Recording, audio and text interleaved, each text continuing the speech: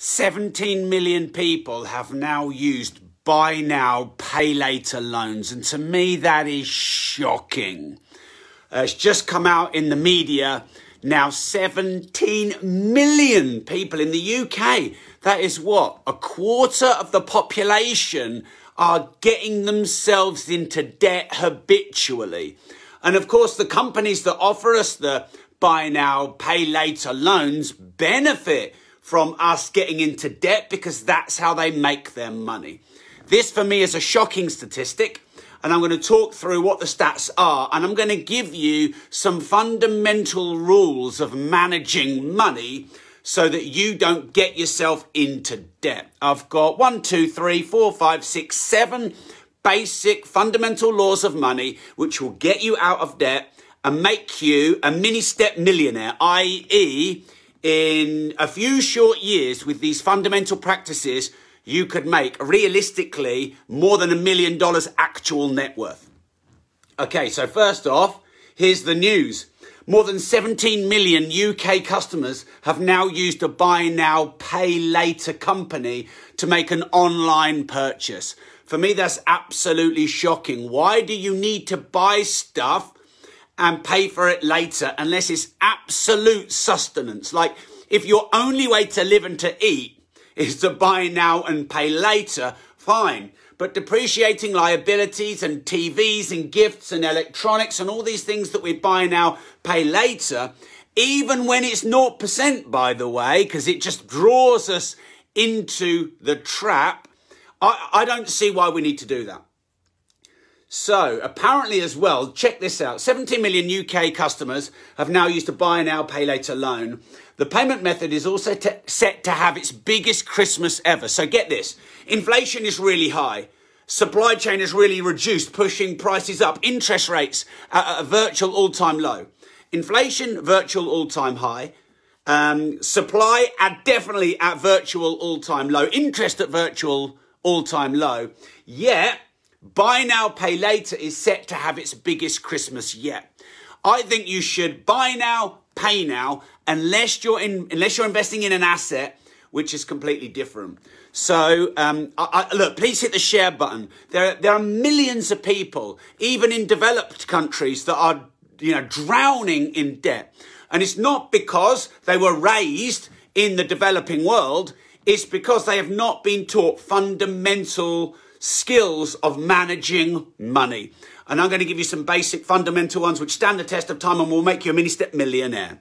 So please hit the share button.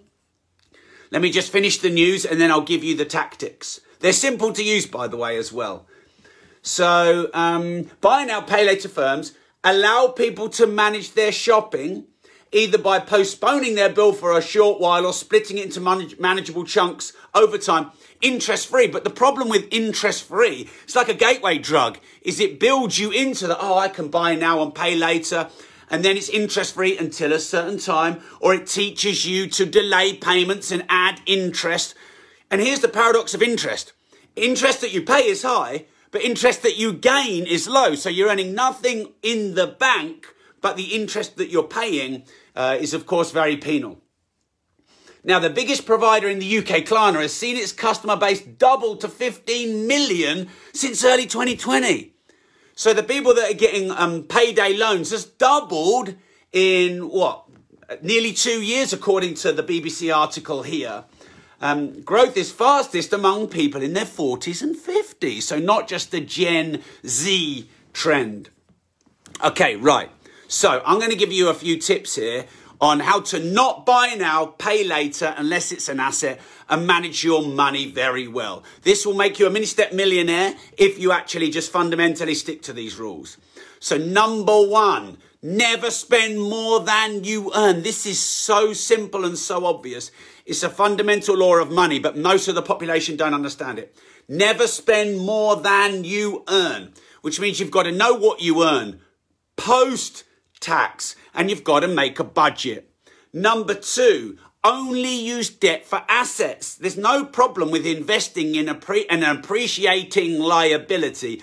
An appreciating liability. That's hard to say with your aligners in. Nothing wrong with investing in real estate or investing in real assets that can get you a realistic but regular return. But only use debt for assets, not liabilities. Because if you use debt for liabilities, you're paying interest, increasing your payments, but the value of the liability is going down, so you're losing twice. Okay, number 3 then, you've got to set a target of the amount of money that you save per month. So rule number 1, never spend more than you earn. The next rule linked to that is how much are you going to save of your net earnings per month? Maybe start with 5%, then 10%, then 15%. In a few short years, investing your savings into a realistic asset like funds, just at a 5% return, in a few short years, you can end up becoming a mini-step millionaire. So, what's your target? Let me know in the comments. Is it 10% of your earnings? Is it 15? Is it 20? Now, the more you earn, the more you should be able to save. But what actually happens with people is the more they earn, the more they spend. And actually, the amount they save as a percentage goes down, not up. This is why actually it's nothing really to do with how much you earn as to whether you become a millionaire. Because there are people that make $1 million a year and every year they're more in debt. There are people who make 60, 70 grand a year and in 15 years they can actually become a millionaire, which is linked to rule number 1, which is never spend more than you earn. Okay, I'll come back to these rules. Please hit the share button if you're finding this content useful. Also, debt is a pandemic. And let's be honest, the government are in trillions of debt. There's going to be way more taxes and way more debt created and way more printing of money and massive inflation post-lockdown. And you've just heard the news in the UK. COVID strain. So there could be a massive debt pandemic for decades after this lockdown, because it's got, this COVID and this lockdown's got to be paid from somewhere. So please hit the share button because I want to really help change the world and stop this before it starts. My personal mission is to help as many people on this planet start and scale their business and get better financial knowledge and education. And if people don't understand these rules, your friends, your family, the people around you, your customers and clients, your network, then honestly, debt's just going to go up. National debt is going up. So individual debt's probably going to follow suit. They're going to need to raid us. They're going to need to tax us to get their money back. So it's important you hit the share button here. Right. So some rules of money, saving, budgeting is number 1, never spend more than you earn. Number 2, only use debt for assets. Number 3, save 10% of your income and then increase it to 15 and then 20%. I've got 4 more tips. But first of all, big news in the UK, I think, shocking actually, is that more than 17 million people have used buy now, pay later loan services. And whilst you can get buy now, pay later apparently interest-free, it can be the gateway drug. It's a bit like eating artificial sugar, which builds your addiction to real sugar, and then you end up getting more weight. You drink more Diet Coke with all of the Go Large burgers and fries you have, and you end up putting on more weight. This is the same with these buy now, pay later loans. So, 17 million people, and it's set to go up in Christmas, and it's nearly doubled, or it's gone up from, it's gone up from 15 million since, this actually doesn't make sense. Let me read you this, but the biggest UK provider in Klarna has seen its customer base double to 15 million since double what it had in early 2020. But anyway, it's doubled. So this debt could become a pandemic. All right. So let me share the rules with you.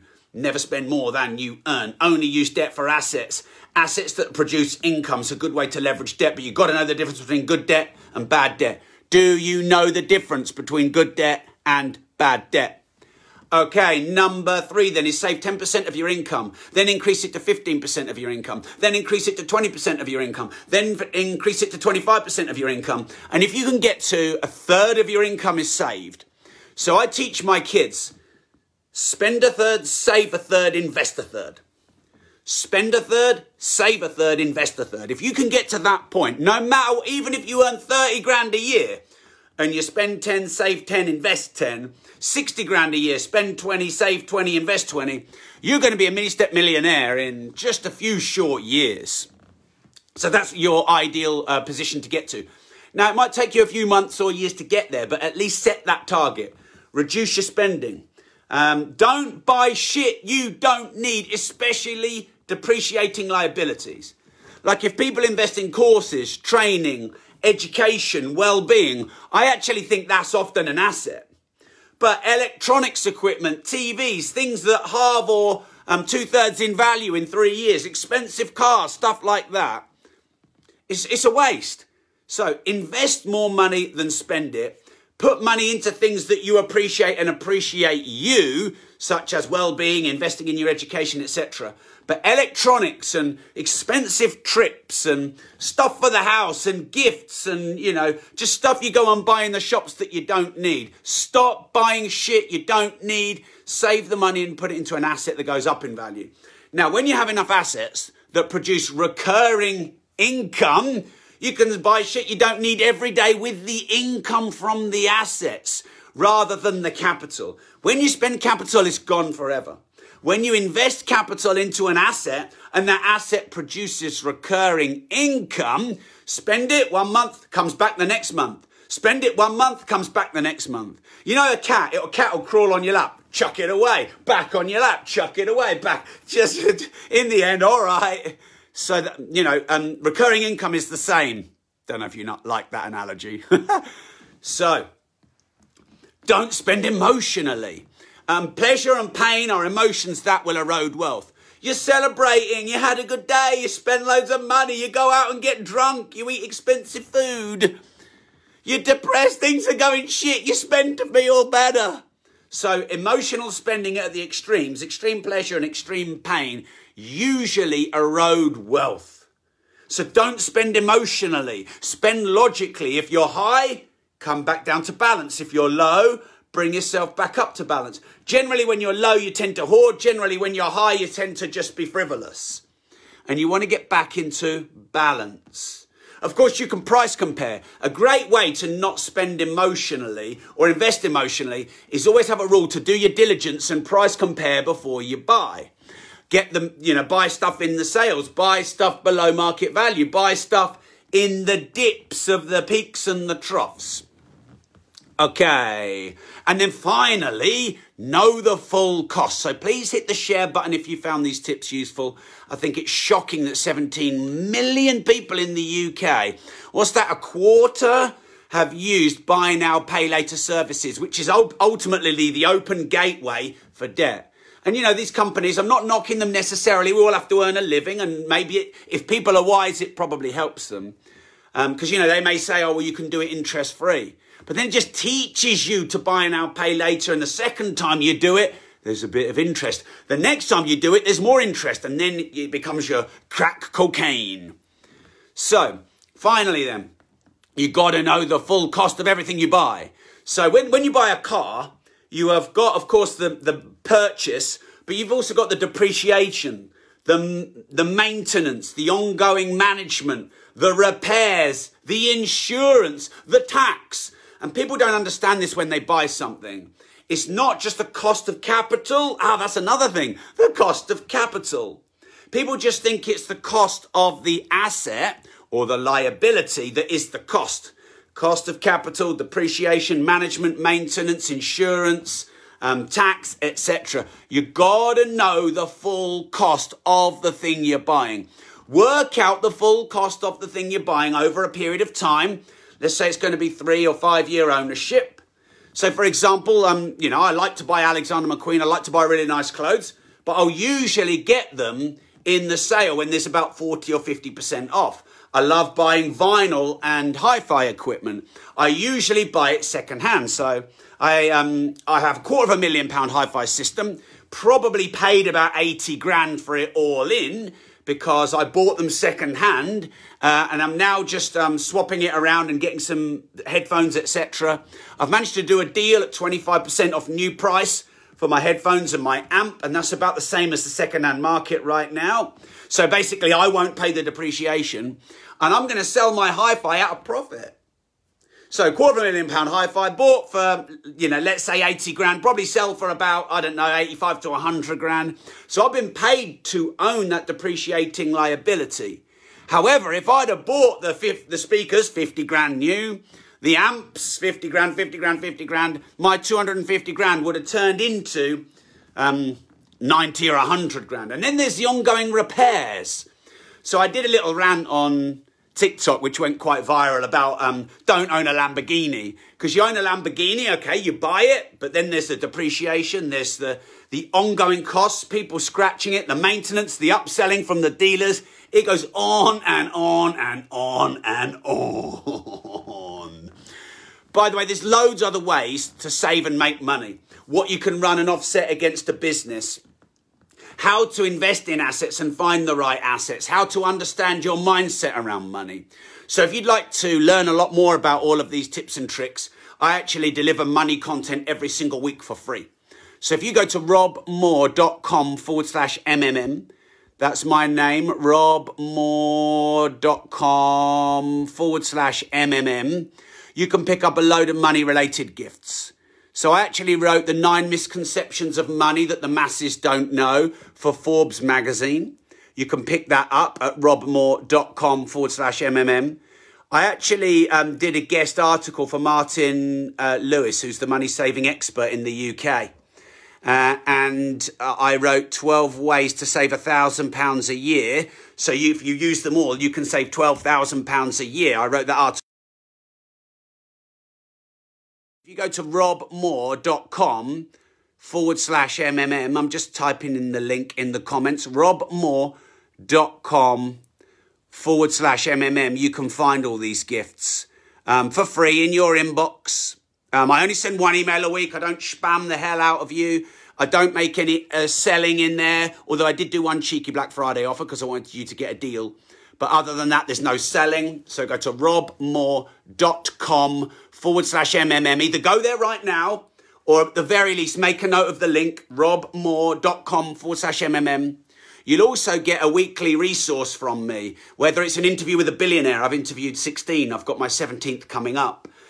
Or whether it's the laws and rules of money and some money saving and making tips and tricks.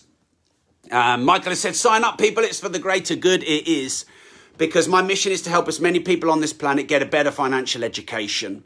Thank you. People are offering to even pay for all that content. You don't have to.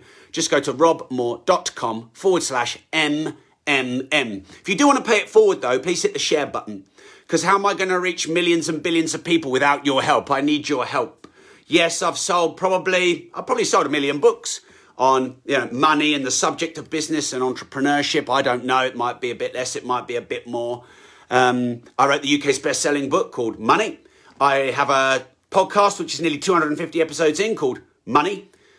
So, hey, look, I want to help you make, save, invest, and make a lot more money and have a better relationship with money and have a good mindset around money. I teach you strategies and tactics, mindsets and skill sets around money.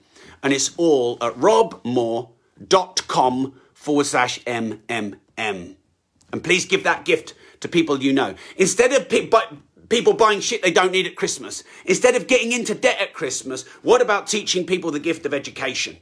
Maybe you could buy them my money book. Maybe you could share this video with them and help change their relationship and attitude to money. Okay, so quick summary then. Thanks for joining me, by the way. Make sure you're following me. Whatever channel you follow me and you watch me on, make sure you are following me, because I go live at random times. And if you don't follow me, you won't probably get access to the live element of the content. So there's more than 17 million people in the UK now who've used buy now, pay later services. I think that's shocking, and I think that needs to change. Now, I'm not knocking companies that offer that, because sometimes they offer interest free. But the problem is it's a gateway drug, and a lot of people aren't educated enough on money. So I want to change that. So this is only going to be more and more and more, according to the BBC. Apparently, it's doubled in nearly 2 years, the amount of buy now, pay later loans people are using. Of course, inflation's really high. Government are printing money like it's going out of fashion. Costs of living are going up and up and up and up. So more and more people are using debt now because they can't afford it. But you actually can afford it. You just need to manage the money that you get and you make better. So this Christmas is predicted to be the highest ever use of buy now, pay later loans. And I really don't think that that should be the case. And I want to put this warning out there. So a few rules of money that can help you budget well, save well, make money and become a mini-step millionaire. This is not get rich quick. It's get rich long. So number one, never spend more than you earn. Fundamental rule, never spend more than you earn. Number 2, don't get into debt unless it's for assets. Assets produce recurring income. They go up in value, not down. So only use debt for good debt for assets. Number 3 is target first to save 10% of your income. Now that's doable even if you earn a small amount. Reduce your expenses a bit. Maybe get a little bit of commission or bonus or overtime, 5% each. 5% saving, 5% more money, that's 10%. And in 3 to 6 months, that's 15%, then it's 20%, then it's 30%. And your ultimate goal should be to get to spend a third, save a third, and invest a third of all the money you earn. And that's what I teach my kids. If they get any pocket money, if they earn any money working in my company, they're allowed to spend a third, but they've got to save a third and invest a third. Now, I'm just teaching them about investment because they're 7 and 10. So at the moment, it's spend a third, save 2/3, and then we'll be investing 1/3. Teach them young, my friends. Teach your kids young. Okay. Share this with your kids, by the way. Put this on your socials. Let your kids see it. Okay, then, once you have managed your spending better and you're starting to save money, then you need to invest and then you need to speculate. So it goes save, invest, speculate.